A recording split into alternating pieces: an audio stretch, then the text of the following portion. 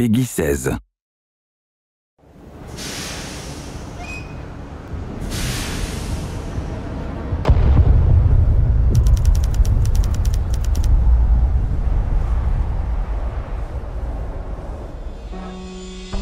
In an instant, the peaceful life that Anders and I had strived to protect was gone.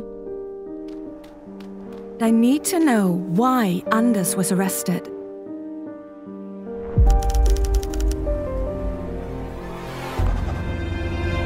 My mind was racing after the choices I'd made, turning over every decision and wondering at its effects.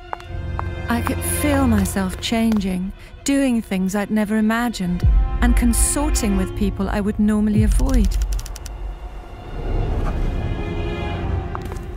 To free Anders, I need to help either the resistance or the Nazis. Would someone always have to get hurt along the way?